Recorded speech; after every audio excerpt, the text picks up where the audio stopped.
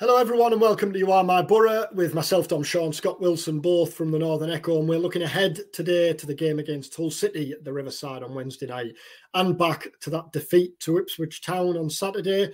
Scott was at the Riverside yesterday where Boro held a Christmas event and Michael Carrick and the players were there, and Scott had a chinwag with Carrick and Matt Clark, so we'll have a talk about that as well.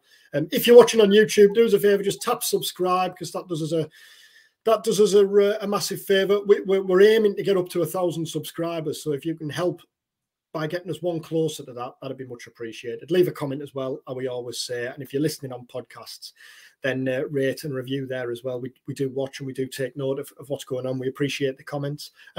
Scott, we'll start with the Ipswich game before we talk about your chat with Michael Carrick yesterday. Yeah. You wrote afterwards that, or you asked the question afterwards, sorry, is it injuries that was the major contributing factor to the defeat, or is there perhaps bigger issues at play? A few days on, what are your thoughts? I'm going to adopt the classic journalist pause, I think. A bit of both. Yeah. I mean, listen, 9 first-team players out. Any championship club is going to struggle to cope with 9 senior players out, and they're not, as we kept on saying on this vid, they're not just any senior players, are they? Hayden Hackney, arguably Boro's best player, Riley McGree, one of their most creative players, Paddy McNair and Darrell Lenihan, where you definitely have at least one of them in as your first choice centre. They're big players that are out. So, I think you definitely have to give Boro a pass at the moment with the number of players they've got out. But I do also think it probably is hinting at the fact that this team is probably not quite at the level of the side, certainly in the second half of last season, and it's probably going to be a battle to get into the playoffs this time round. Now, there are caveats in that. Let's see what happens in January. There are other teams who are going to have fluctuations in form, but for all that Boro are still banging in around there, and they absolutely are, that is probably a reflection of the fact that that's the way the championship generally pans out, and pretty much every team who aren't in the bottom 4 or 5 are still in and around it now. So, we've talked a lot about the model that Boro have gone down. A lot of young players. That side at the weekend had a lot of young, inexperienced players in it.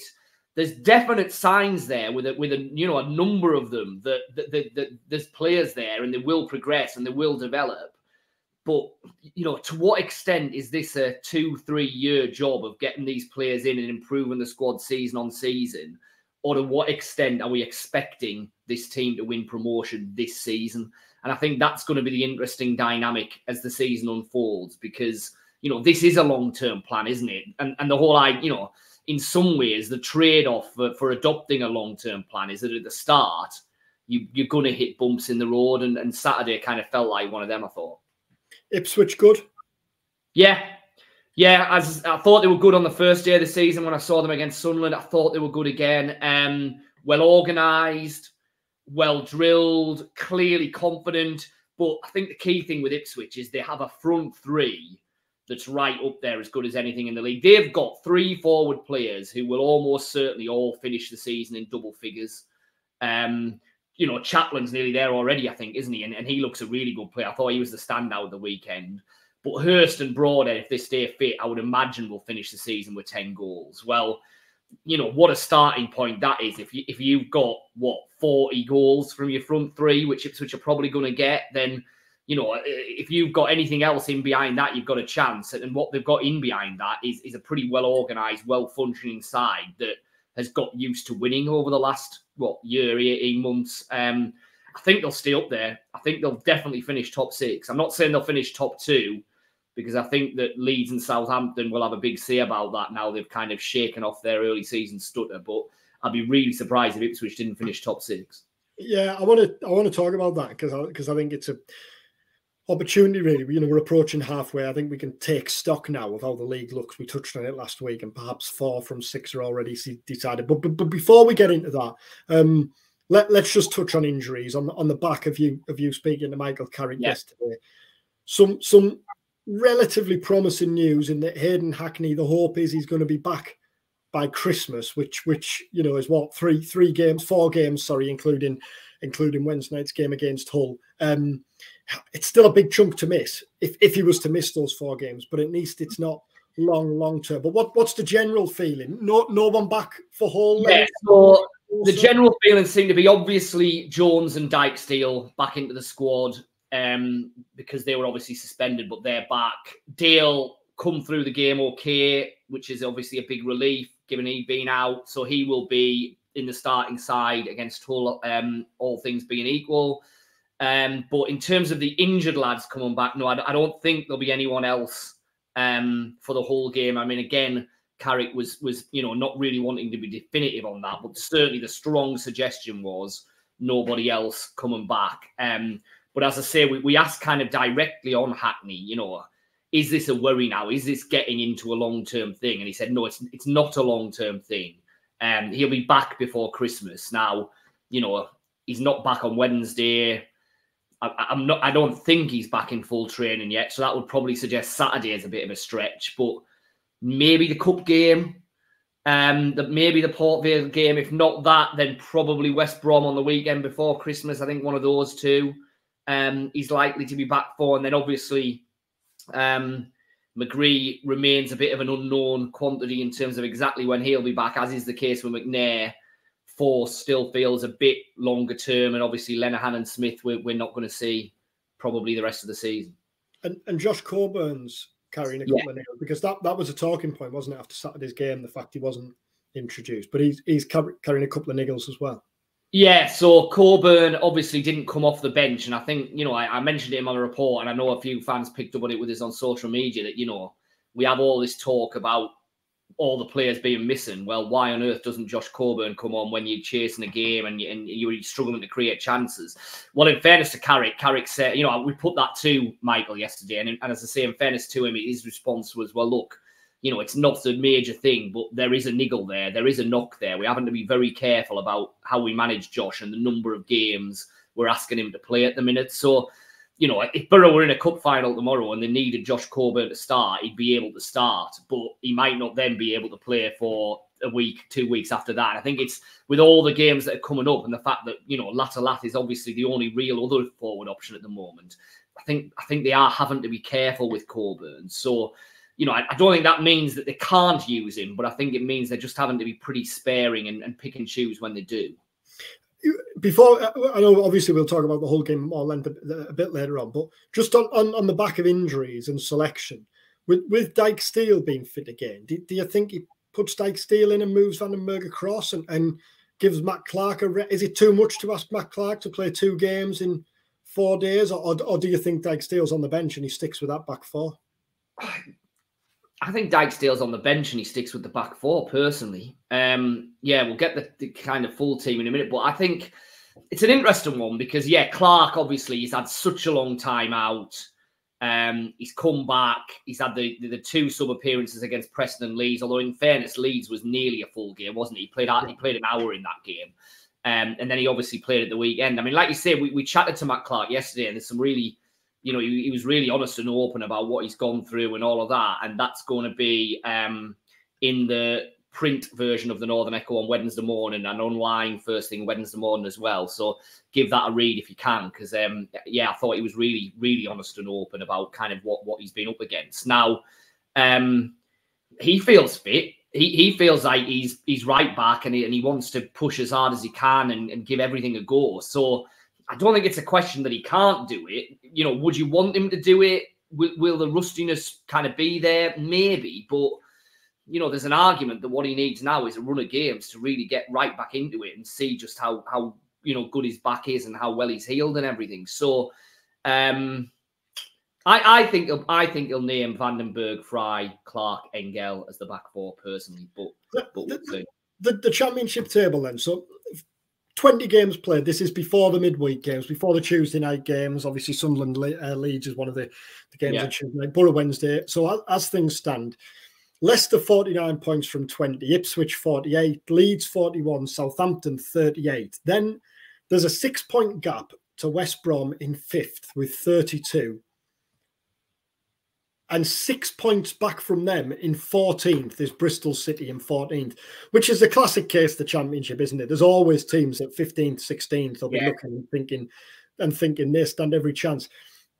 I know we're not even halfway through yet, but is it 2 from 6 available in the top 6? Are those top 4 set for the playoff? It feels like it. It feels like it. Yeah, I mean, even if there wasn't that 6-point gap between Southampton and West Brom, the way that Southampton, as I say, have clicked back into gear after what was a fairly shaky start for them, and you could say the same about Leeds as well.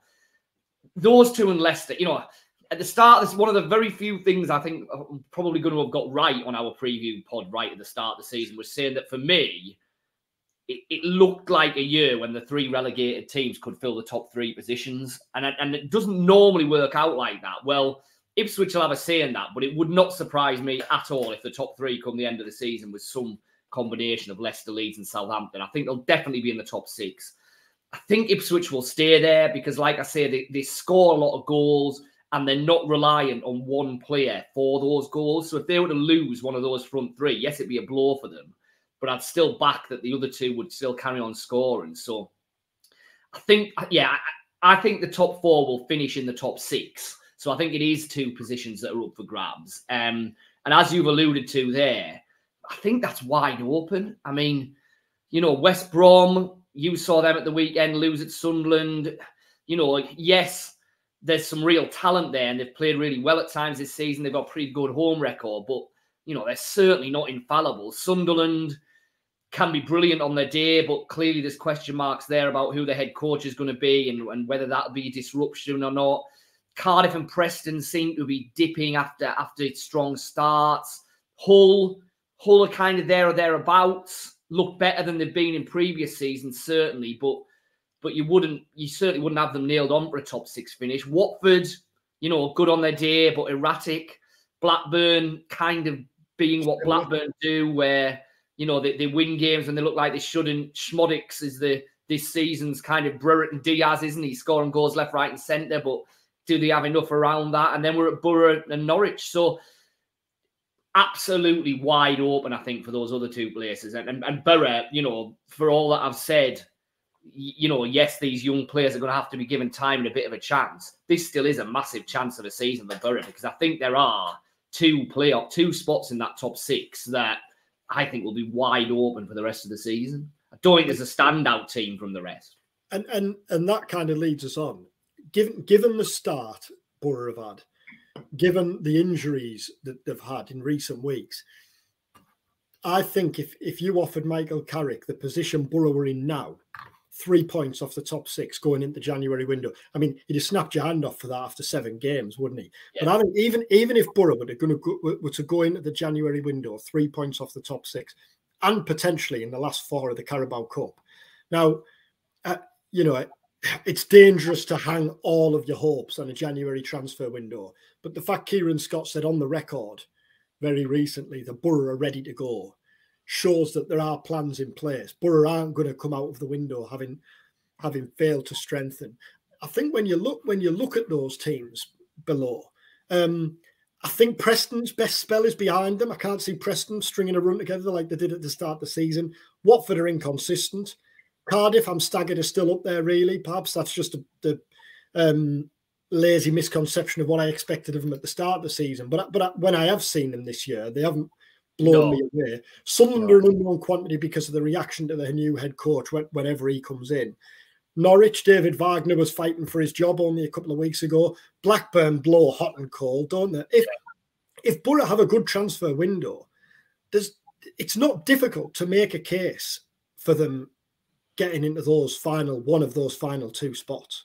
No, absolutely not. Absolutely not. And I agree with you that, you know, if you could get through the games that are coming up now to January, get the New Year's Day out of the gate and say that Boro are still within 3 points of the playoff places and have beaten Port Vale in a League Cup semi-final, I think that will do between the end of the year. Now, I know there's some, you know, on paper, Boro's remaining games look reasonably inviting. Right through to the start of the new year, they do. So, you know, there is opportunities there. But But we've alluded to the fact that the injuries are still going to be kind of in and around. They're still going to be an issue. So, I think to some extent, it's just a case of keeping ticking over, keeping on picking up the points to stay in and around it. And then hopefully, like you say, A, have a good January, bring 2 or 3 players in who can just bolster that squad. And B, get your Hackneys and your McGrees and your McNairs potentially forced back into it to have a real go in that second half of the season. Looking at those coming games, obviously all we're going to talk about, Swansea still without a manager. We'll see whether that changes before Saturday. Obviously things can change, so apologies if you're watching and listening to this and it has, but at the minute, there's no indication that anything's imminent there. Port Vale, West Brom, who I watched at Sunderland on Saturday, and they were all right. They had a bit of control in the first half without really doing anything with it. Josh Madger went off. That looked like a serious one, which is a blow for them. They looked vulnerable. Sunderland were the better team there and deserved winners. Rotherham, who, appointed Liam Richardson, former Wigan manager. We're at that stage where it feels like every other week we're going to be talking about managers now. Alex Neil at Stoke. Yeah.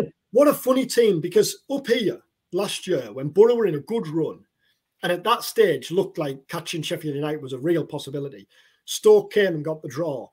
And I remembered writing that it was a good point because Stoke looked $1 million they were as good as any team I saw up here last year. Yeah. Burnley aside. And at that stage, you're thinking, they look well set for next year. And yet, I feel like that's been the case at every season over the last 4 or 5. At some stage, you've thought, this Stoke team have got to come good. It's going to click. They just never do.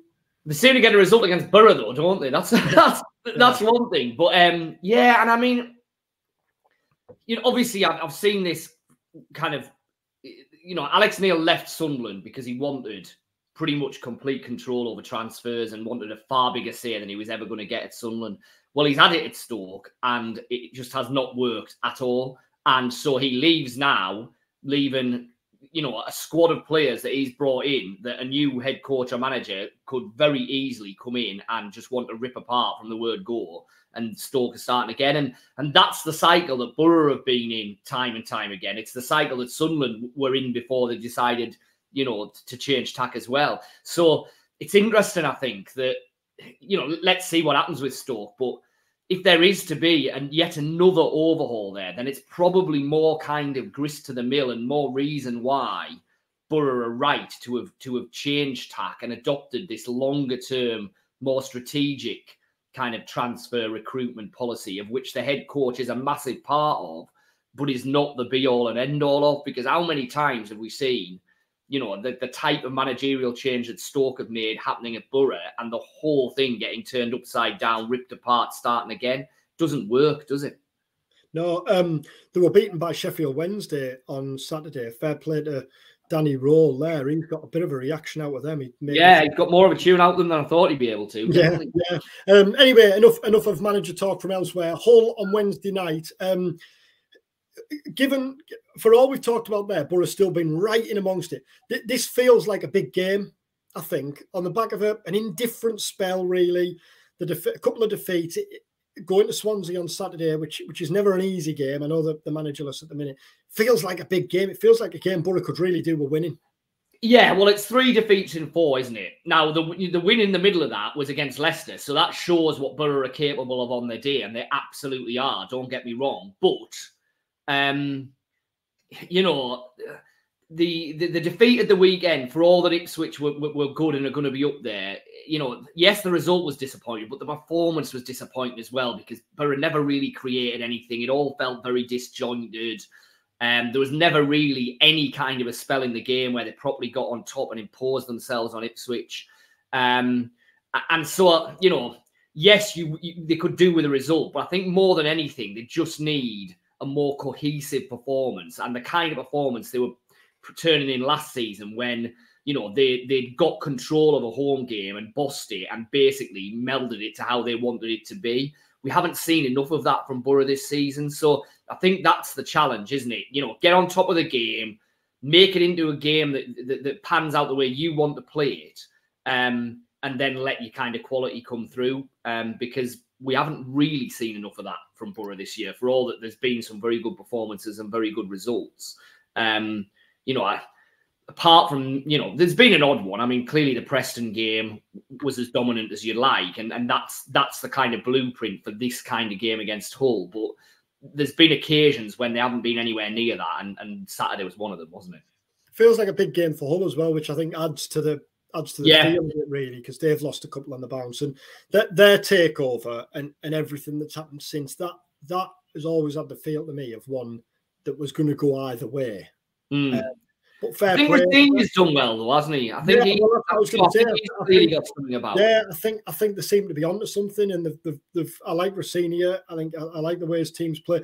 I always remember when he came up here to Boro when Derby was Rooney. He was in charge with Rooney. It was before Rooney got the job. I think Boro won 3-0. I think it was 3-0.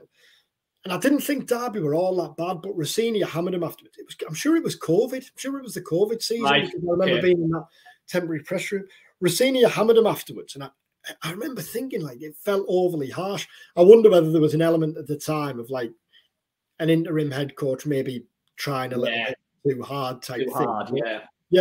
I always think he comes across personable and well, and he's done a good job there, hasn't he? He has. Yeah, he has. Because like you say, the off-field situation at Hull has felt like a circus for an awful long time, but it finally feels like they've got a bit of a grip of that. And again, they're another club who seems to now want to put a plan in place and a structure in place that isn't as knee-jerk and reactive and haphazard as it's been in the past rather. And to make that work, you need to get the head coach appointment right, as we've seen at Boro. But Rossini, like I say, I'm quite impressed with him. I think he's a manager who'll go pretty far, to be perfectly honest. I think he's quite astute. He seems tactically fairly versatile. Seems to, everything you kind of hear, he seems to be a decent man manager who the players like. So, I think there's a lot of positives there. I mean, Hull are just another one of these teams that, as you've alluded to, are going to be looking at it, thinking if we can just hang in there to March, April time, if we can put a run together then, we can absolutely finish in the top 6, and they can. But they could also finish 14th if they dip and don't quite get anything in January and it goes down. There's an awful lot of sides in the Championship very, very much like that. I'd definitely put Hull in that bracket. Let's talk about Aaron Conley. We touched on him last week. Funny one, isn't he? Because clearly a talented player. Didn't happen for him at Boro. Was never going to happen on the pitch or off the pitch. From things you hear, was maybe the right player at the wrong time, but for whatever reason, it never looked like being a success, did it? Rossini has got a tune out of him to an extent. He scored 5 goals this season. He was a substitute at the weekend. When you look back at that second half of the season, obviously Wilder was in charge, but Balogun was the mystery, wasn't it? Because you look at what he's gone on to achieve. And I remember he just seemed to be hitting form for Boro. And I think he went away with the 21s and he might have scored a goal or two. And then he came back and was in and out for the rest of the season. And for whatever reason, it never really took off. Conley never looked like being a success. Balogun, you look back and think kind of if only, don't you? You absolutely do. Yeah. I mean, my memory of Balogun, and this might be a little bit warped because of what he's gone on to achieve, but my memory is that he wasn't that far away. I have a memory of him hitting the post constantly. Now, that might be absolute rubbish. I need to go back and see how many times he actually did, but I just seem to see him breaking into the left-hand side of the box and rapping it against the post. Time and time again. He probably never did it. It's probably just my mind. I remember him scoring a goal like that. Was it at Birmingham when he cut in from the outside? I do remember him. He certainly wasn't a player that you looked at and thought, what on earth have they brought him in for? He is a million miles off. And, there's plenty of loanees that Boro brought in the last decade where that's applied to. Connolly, you looked at it and just thought, well, he doesn't really want to be here, does he? Like, what's going on there? Where's his head at? What's his attitude about? Does he really want to try and prove himself here? What's he doing? That certainly wasn't the case with Balogun. He was trying. It just didn't quite click. But yeah, as I say, with Balogun, I genuinely do think you could see signs of a player in there. Connolly, just for whatever reason, it just didn't feel like a marriage that was going to work at all, did it, at any stage, really? And I think he's kind of admitted as much in subsequent interviews, hasn't he? That, you know, for whatever reason, it just never felt right. It was never something that was, you know, going to work.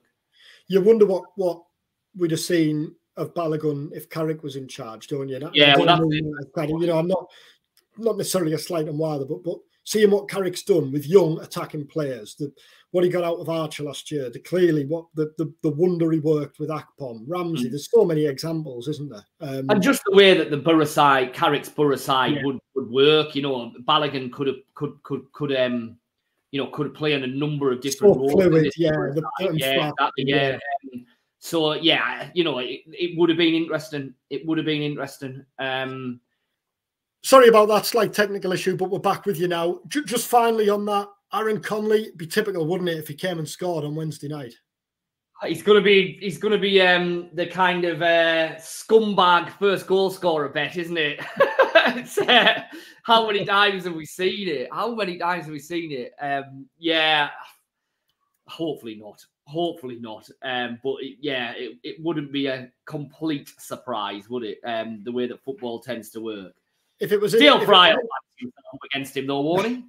Yeah, you would think so. Or Matt Clark or Vandenberg or whoever else plays at centre half. And if it's in a 2-1 or a 3-1 or a 4-1 Boro win, then it doesn't really matter. Exactly. Predictions, you were right at the weekend. Our first predict the Boro defeat, and you were right. What's your feeling for Wednesday night?